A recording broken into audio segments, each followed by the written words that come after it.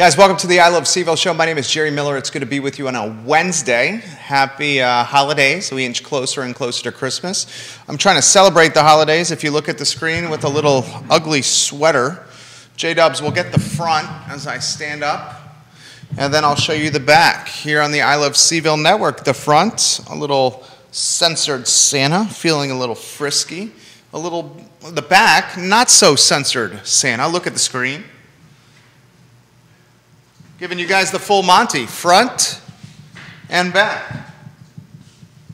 You know, we like to have fun here on the I Love CVille Show. A lot I'm going to cover as we get to some news today on the Wednesday edition of the show. Of course, Skooma Boutique Dispensary, one of our partners here on the I Love CVille Network and the I Love CVille Show. Certificates of analyses for everything in the store. Skooma Boutique Dispensary, the best dispensary in Charlottesville for all your holiday and Christmas needs. We have subsidizing Charlottesville area transit on the brain. Subsidizations for Charlottesville area transit for the next 4 years. And as a result, free rides for locals on CAT for the next 4 years. I want to offer some perspective, some topics on that.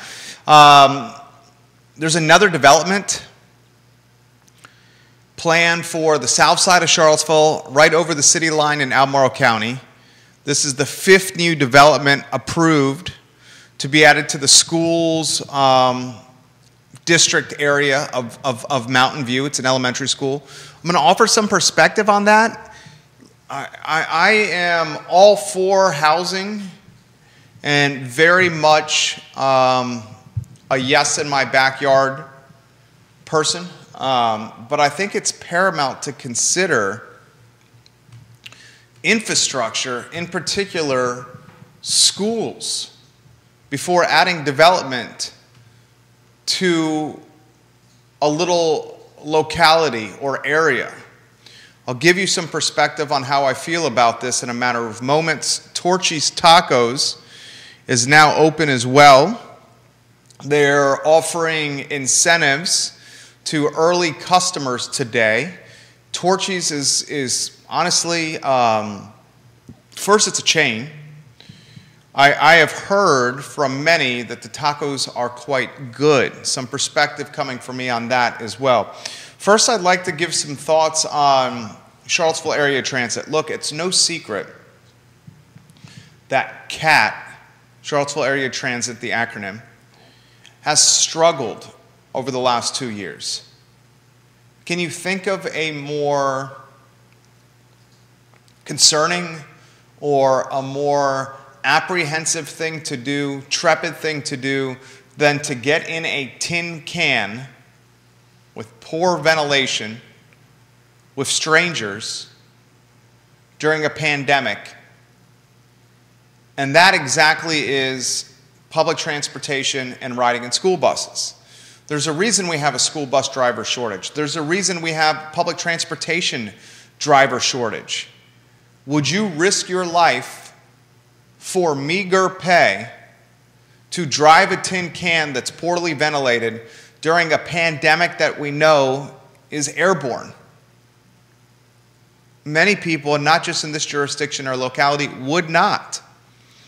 Charlottesville Area Transit is a revenue loser for the Charlottesville jurisdiction. Any way you slice it, it's not going to carry, from a revenue standpoint, its weight. Now, Charlottesville Area Transit will offer free fares, free rides for the next 4 years for locals. In September of this year, CAT submitted an application to the Virginia Department of Rail and Public Transportation asking for money through the Transit Ridership Incentive Program. They did this with the sole focus of continuing $0 fares and its business model that goes with it. They got the money. According to a press release from the city that was sent to us, funding from the American Rescue Plan paved the way for public transportation in Charlottesville to offer a zero fare model. CAT is going to continue the fixed route zero fare model into 2026, June 30th of 2026 to be exact. Look, here's the problem I have. I realize how important public transportation is from an equity standpoint. The city of Charlottesville and Albemarle County, we outline on this show all the time, are going to get more expensive to live, not less. And we need quality, reliable, ubiquitous public transportation throughout Central Virginia to combat an affordability index that's escalating. Eventually, we're going to see, and I hate to say this, but this is factual, eventually what you will see in this area is lower income families and individuals be pushed to the outskirts and outer counties of Central Virginia. They'll be pushed to the outskirts and outer counties of Central Virginia because the housing stock is going to be so expensive in Charlottesville and Albemarle County. So you have the scales of justice. This is the plight that will have to be considered.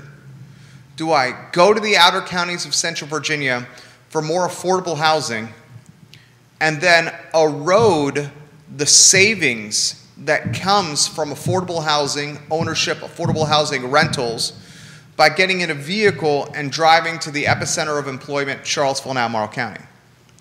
One way you can prevent the erosion of wear and tear on a car and gas costs is by riding a bus. Unfortunately, CAT, Charlottesville Albemarle Transit, this bus system is not driving or transporting its riders into the Albemarle County and into the outer county areas. Charlottesville Albemarle Transit is focused on Charlottesville and Albemarle. So here we are. We're giving free fares and free rides to Charlottesville and Albemarle County residents when, if we're cutting to the chase, the deepest pocket individuals are in Charlottesville and Albemarle County. This is a conundrum. It's like a catch-22. Yes, public transportation should be ubiquitous, reliable, affordable, and consistent. But CAT's footprint is the wealthy area of Central Virginia, Charlottesville and Albemarle. And Charlottesville and Albemarle is getting more wealthy, not less. So offering free fares and free rides to the rich footprint really makes no sense. What should happen is a public transportation system that is offering free fares to outer county areas, maybe from the Shenandoah Valley to Charlottesville. Charlottesville and Albemarle County are the epicenter of employment. Every day that goes by, every week that goes by, every month that goes by, every year that goes by, the city and Albemarle County are becoming deeper pocketed with its residents. As a result, folks living on the financial margin or lower income families and individuals and couples are being pushed 15, 20, 30, 45, 1 hour away from the epicenter of employment. Giving free fares to the city and the county doesn't truly accommodate those living on the financial margin because they don't live in Charlottesville and Albemarle. They're moving to Louisa, to Goochland, to Orange, to Waynesboro, to Stanton, to Fluvanna, to Nelson, Culpeper, and Greene. If we really wanted to offer not a hand out, but a hand up, I'm all for hand ups. I'm completely against hand outs. And if we truly wanted to offer a hand up, the public transportation system would not be a Albemarle and City of Charlottesville focused model. Rather, the public transportation system should be a model focused upon Louisa, Goochland, Orange, Nelson, Greene, Culpeper, Waynesboro, Augusta, because that's where the aggregation of financially margined residents are being pushed to. Hand up. We realize you have to 5 days a week, 6 days a week, travel from the outer counties to Charlottesville and Albemarle because that's where the jobs are. We are empathetic that housing has gotten so expensive in Charlottesville and Albemarle County, and we realize financially margined individuals are being pushed to the outer counties. So let's come up with a public transportation model that can accommodate where the true needs are. You create a free, fair system in the rich area. Does that make common sense to you? Why would the free, fair system be focused with routes in the rich area?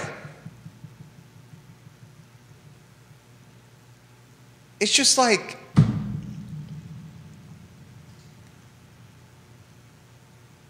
it's not seeing the forest through the trees.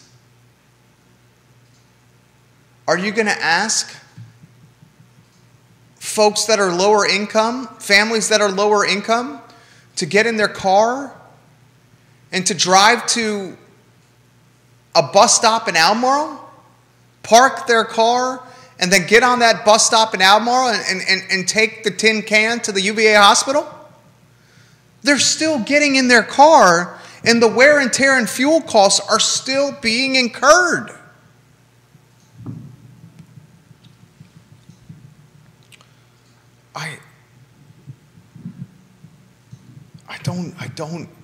I don't get it. I don't see decision makers here seeing the forest through the trees. It's one of the reasons I'm running for Albemarle County Board of Supervisors. I am often asked, what political party do you most identify with? I most identify with the party of common sense. The party of common sense. And creating a free, fair system that has a model focused upon the rich county and city, as opposed to a model that's not focused upon the demographics that truly need the free, fair system, is ass-backwards thinking. One of the items or one of the criteria or platform points in my campaign for Board of Supervisors is reliable, approachable, consistent, and ubiquitous transportation. Free fare is approachable, but not having it in the areas of need is not reliable or consistent or intelligent. Prove me wrong. Do you disagree? Seriously, prove me wrong. All right, JoJo Robinson, welcome to the program. We love when you watch the show, JoJo. We certainly love when you watch the show, JR. Look, next topic I want to bring up with you. This is another one that just irks me. I'm going to stipulate a few things before I get to the topic. We need more housing inventory in Central Virginia. If you uptick supply, you eventually, or you hopefully, will start meeting the obscene demand that's in this area for people looking to purchase homes. One of the conundrums we have from an affordability standpoint is there's not enough housing stock to purchase. And when the supply is low and diminished, depleted, the prices are going to go up, and that's what's happening. It's supply and demand. Ken Elzinga, the esteemed economics professor from the University of Virginia, taught me this as a first year at UVA.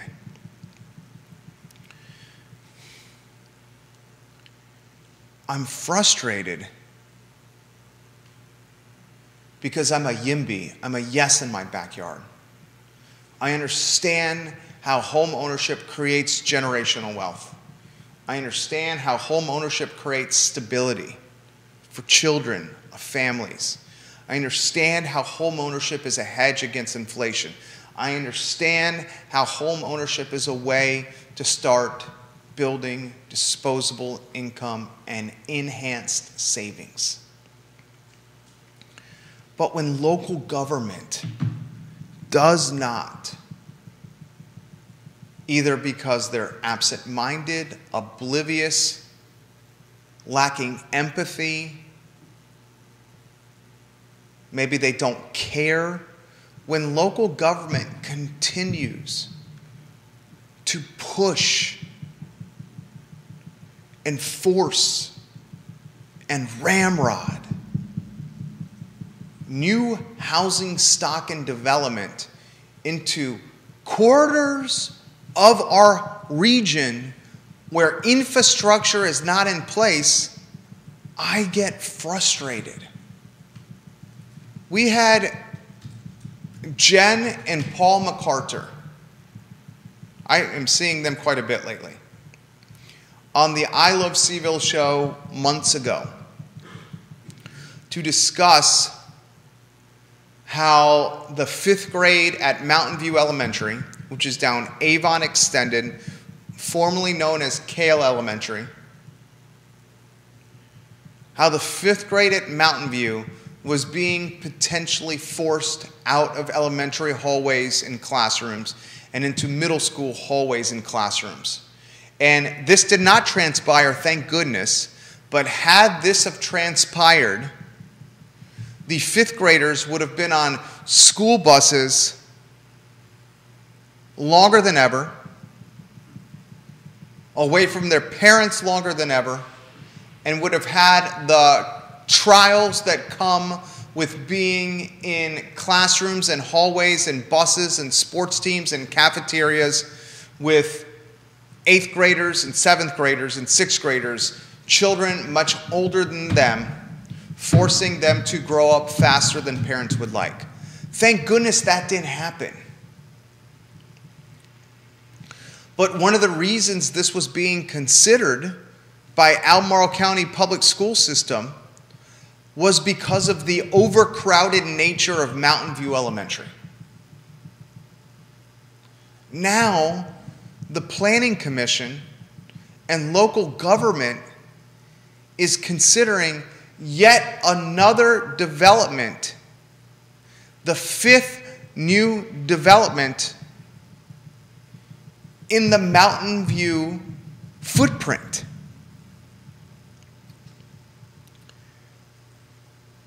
So Planning Commission in Albemarle County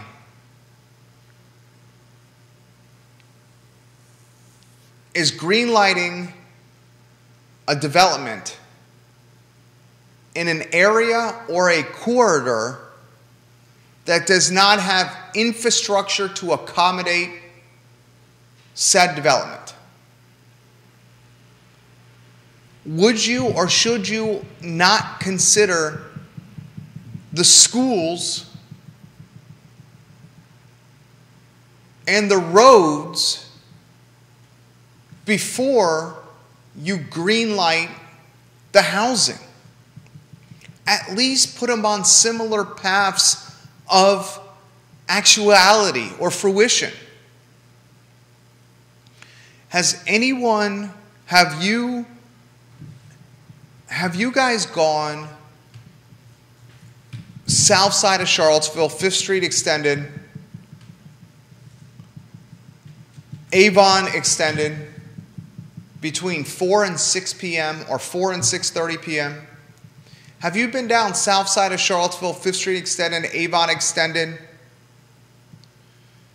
between 8 a.m. and 9:30 a.m.? Guys, it's a cluster. The traffic across from the Food Line on 5th Street, across from 5th Street Station, backs up for miles.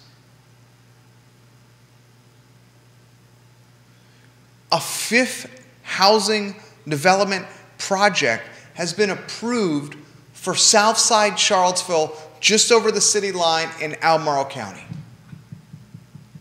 Now parents that live in this area, 5th Street Extended and Albemarle and Avon Extended, are left with this conundrum. Are you ready? Here's the conundrum. Do I stay in my home in Mill Creek, Lake Renovia, Foxcroft, Oak Hill, Redfields, the villas at Southern Ridge, the Woodlands, Mosby Mountain, Mountain Valley Farm, knowing that my children will be in an elementary school that is overcrowded today and a few years from now will be exponentially more crowded with students? Or do I move now and head to a less crowded area for the betterment of our kids and their educational futures? Take it a step further. Where are you going to move to? You can sell your house in 48 hours, maybe a week, but what are you going to buy? What can you afford? How much have prices escalated since you purchased your current home? What will your new monthly nut be, and how much more expensive will you experience because of additional cost of housing? Look, if I'm elected for Board of Supervisors, Albemarle County, I live in the Scottsville district. It's a vast district. It has 3 voting blocks. The Glenmore area in eastern Albemarle County, the Keswick area. The Mill Creek, Mountain View voting block, and the Scottsville town voting block. You got 3 very different demographics of voters. The town of Scottsville leans conservative. The town of Scottsville, and right outside, right on the outskirts of town limits, the ideology is more reddish, more conservative, more fiscally conservative, socially conservative. The Mill Creek voting block, the Cale Elementary Mill Creek voting block, identifies with City of Charlottesville ideology. Makes sense, right? It's right over the city line. The Glenmore ideology identifies with infrastructure concerns, density concerns, and leans a smidge on the conservative scale. Those are your 3 blocks, your 3 demographics of voters. One item where it seems all 3 blocks identify with is infrastructure concerns. The Kale voting bloc is so, as they should be, concerned with overcrowding of schools. We legitimately, earlier this year, local government in the school system of Albemarle was very much considering, bottom of the ninth inning considering, taking a 5th grade and putting it in middle school because teachers were sitting in closets in classrooms because there were so many desks in the classrooms that the teachers could no longer sit at their normal desk. Legitimately, that's happening. I want more housing supply. But that housing supply should not be prioritized in a way where educational and transportational infrastructure is forgotten, disregarded, or backburnered. Because if you do that, you get Fredericksburg, Northern Virginia. And Fredericksburg and Northern Virginia and the sprawl that go with those regions undoubtedly impact quality of life.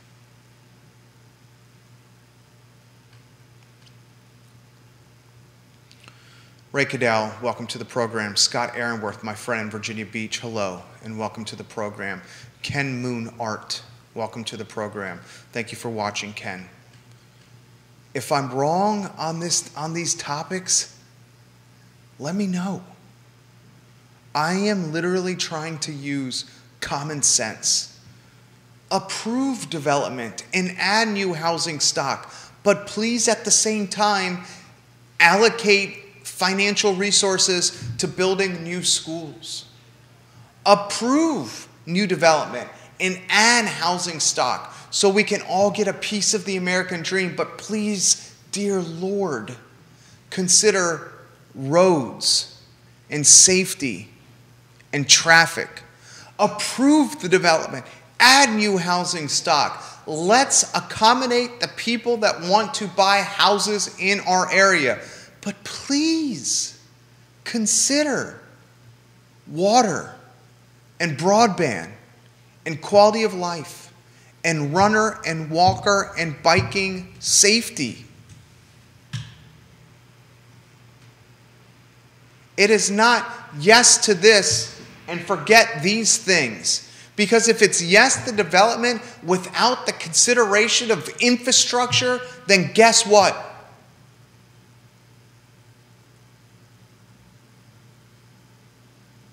You're damaging the quality of life. And one of the key reasons why we choose to call Charlottesville and Albemarle and Central Virginia our homes. Do you disagree with me?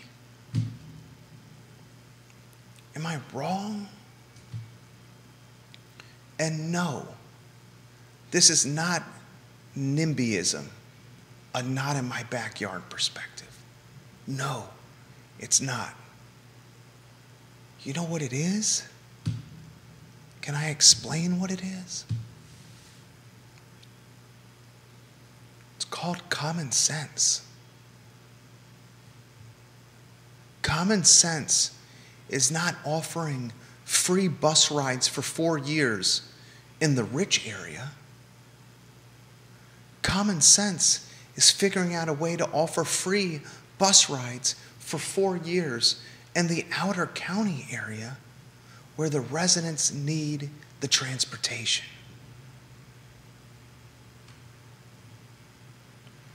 It's time that government and leadership and visionaries Utilize common sense and practical reasoning. It's time government and leadership and visionaries and conductors utilize a small business mindset when every damn dollar counts. I wanted to keep those topics on your radar. I am empathetic for a family that's being gentrified out of Albemarle and Charlottesville and being pushed and ramrodded to Goochland, Louisa, Augusta, Waynesboro, and beyond. And I understand that family may move 45 minutes, 1 hour away from the epicenter of employment because housing is more attainable, approachable, and affordable in those areas.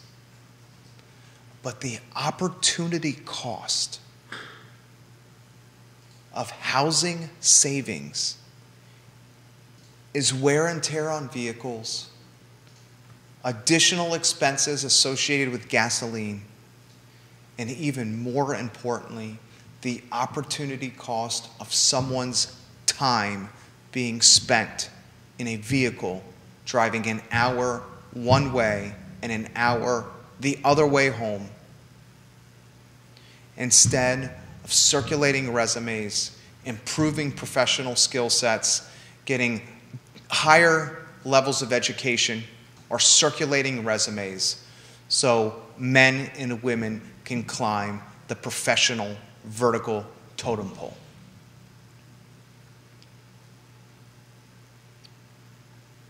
Hey, here's a free bus ride. It just happens to be offered in the city of Charlottesville and Albemarle County only, two of the wealthiest jurisdictions in the Commonwealth of Virginia. Hey, we want to help you save by giving free fares for 4 years.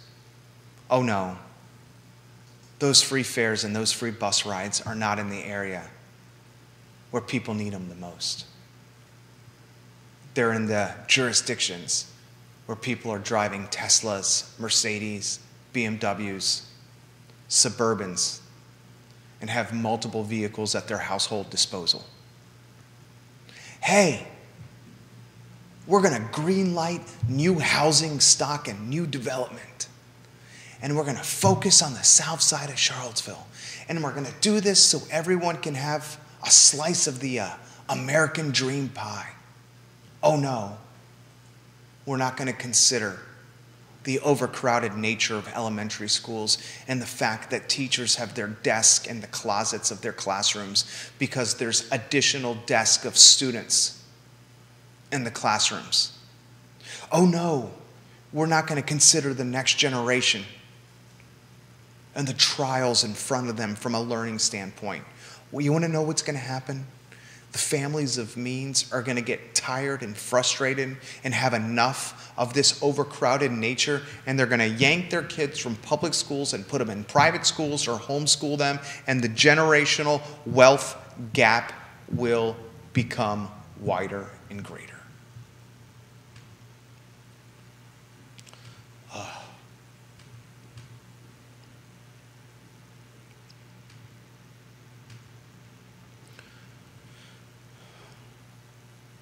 A new Ray Cadell, I did not know that. Thank you, Ray Cadell.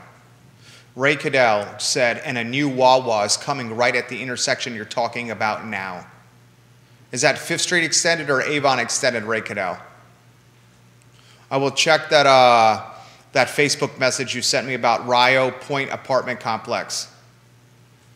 And he says this new development, Rio Point Apartment Complex, seems to have a lot of impact at a busy intersection. I will check out that message after the show, RC. Is the Wawa Avon Extended or 5th Street Extended, RC? If you could let me know, that would be huge, my friend. I love when you guys contribute to the program. One other item I got I want to get out there. Oh, Ray's offering some perspective here. It's replacing Hardee's across from the Food Lion. Good Lord. Thank you, Ray Cadell. The Hardee's across from the Food Lion on 5th Street Extended. That Hardee's I've been in the Charlottesville area for about 21 years. That Hardee's across from Food Lion on 5th Street Extended, at one time that was a quality Hardee's.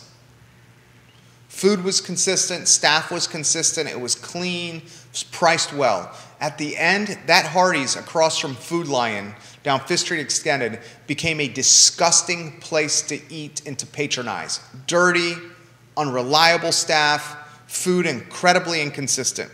That Hardee's is closed. Our friend Ray Cadell, a stakeholder in our community, passing on information. It's going to turn into a Wawa. I think we're all in agreement that Wawa is going to have more vehicle traffic than Hardee's, especially the iteration of Hardee's that was the last few years. We're in agreement with that, right? So at that intersection, the intersection on 5th Street that leads to 5th Street Station and the intersection on 5th Street that leads to the Food Lion Shopping Center, we are going to add an additional business to log jam the street and the corridor.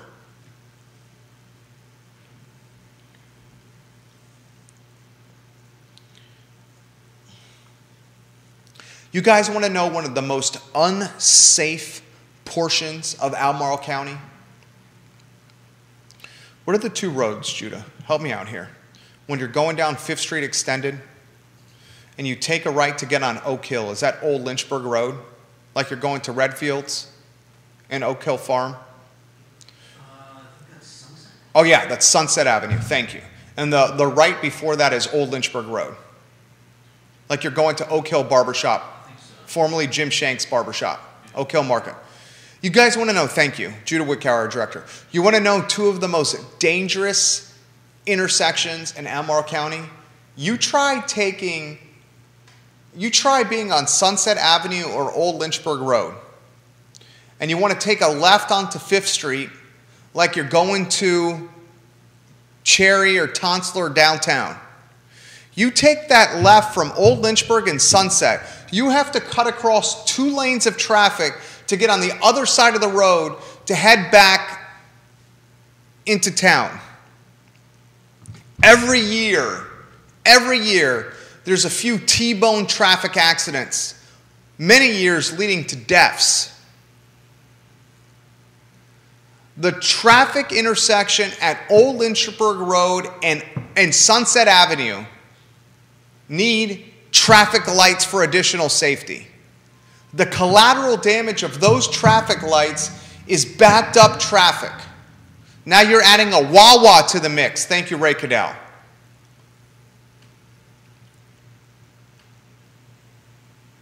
I don't want this area to turn into Northern Virginia.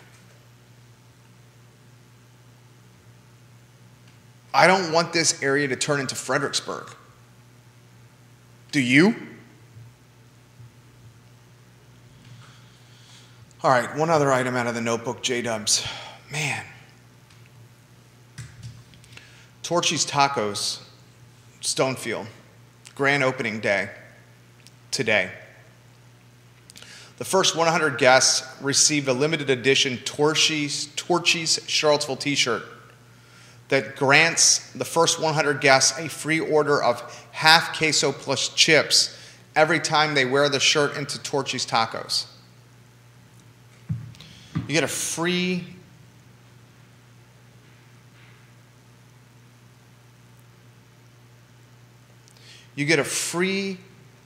half queso and chips every time you wear the t-shirt into Torchy's Tacos through December of next year. Here's my issue. Stonefield, much like Barracks Road, has rents that are so damn high that only national, global, big brand, big chain businesses can afford them. And while I certainly will give Torchy's a whirl because I'll try anything once, my dollars, my wife's dollars, my family's dollars are committed to local businesses and our community. I'll give you a whirl, Torchy's. But it's El Mariachi all day, every day for me. It's Guadalajara all day, every day for me. El Puerto all day, every day for me. La Michoacana all day, every day for me. What am I missing, Judah? Mexicano restaurants. Sombreros all day, every day for me. The Wickhowers patronize El Puerto. Tacos Gomez all day, every day for me. You go to Tacos Gomez and it's a mom, 2 sons, and a daughter working the taco truck at the base of Pantops.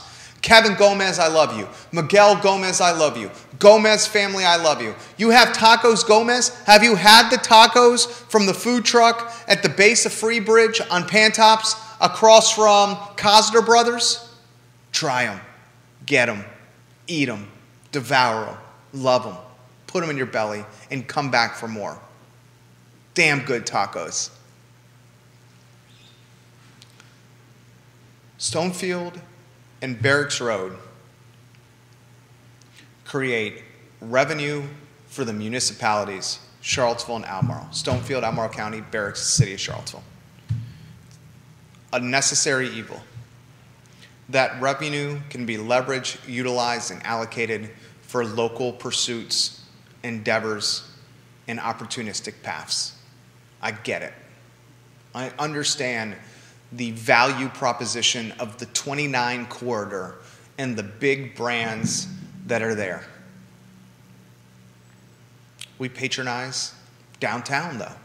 We patronize Midtown. We patronize the High Street corridor. We patronize the UVA corner. We patronize Ix because it's local. One other item out of the notebook. Across from the Boar's Head and Birdwood Golf Course, next to Bel Air Market, and I'll put this on the I Love CVille Network. Across from Birdwood Golf Course and Boar's Head Resort, next to Bel Air Market, and some of the best sandwiches you can get in Charlottesville are at the market, the Tiger Fuel markets. I love the Keswick. It is damn good. It's under 10 bucks. Every time I eat it, I'm satisfied. The Sutton brothers own that business. I have a market sandwich card. Judah, you need to get a market sandwich card. You register either 8 or 9 sandwiches and the next one is free. Everyone, as Taylor Sutton has said on this network, loves some delicious French bread sandwiches. But here's the bit of news that I'll put on the network. Across from Boar's Head Resort, across from Birdwood Golf Course, next to Bel Air Market, Hunter Craig is developing a small retail strip. Kenny Ball Antiques, I'm hearing, is going to be one of the tenants there.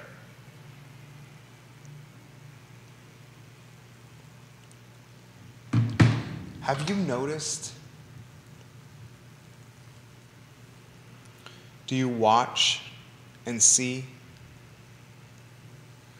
the enhanced housing density, the overcrowded of schools, the traffic congestion,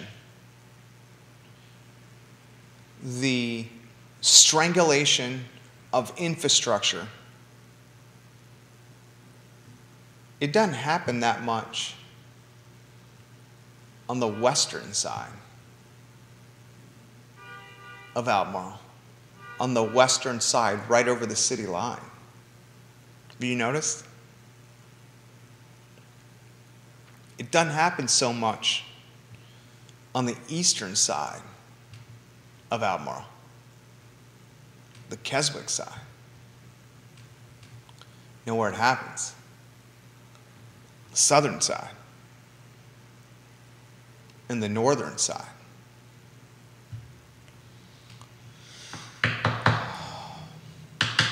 I love you guys. I love connecting with you through this platform. It's the I Love CVille Show where we have very real conversations. I'm always going to be frank. I think you rely on me to be frank. I appreciate you joining us on a Wednesday. Wear an ugly sweater. Put on a Christmas hat. Scott Bandy watching the program on our group. Fifth Street Hardee's has vacated that building, seen it, it's like a haunted house. Is it that bad, Scott? I went to Hardee's down Fifth Street Extended about 8 months ago for bacon, egg, and cheese biscuit. I got that biscuit, and it was a terrifying proposition.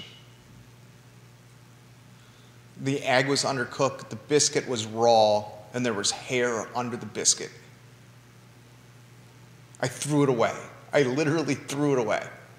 They used to have like, buy 2 biscuits, get 1 free. And the consistency and the quality just deteriorated quickly. Scott, we love when you watch the program.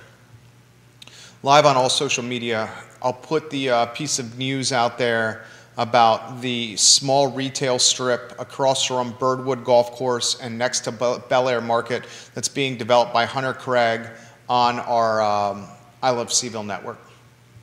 I appreciate you guys joining us on the I Love CVille Show. For Judah Wickower, my name is Jerry Miller. You guys have a good afternoon. Take care. Keep that camera on if you could.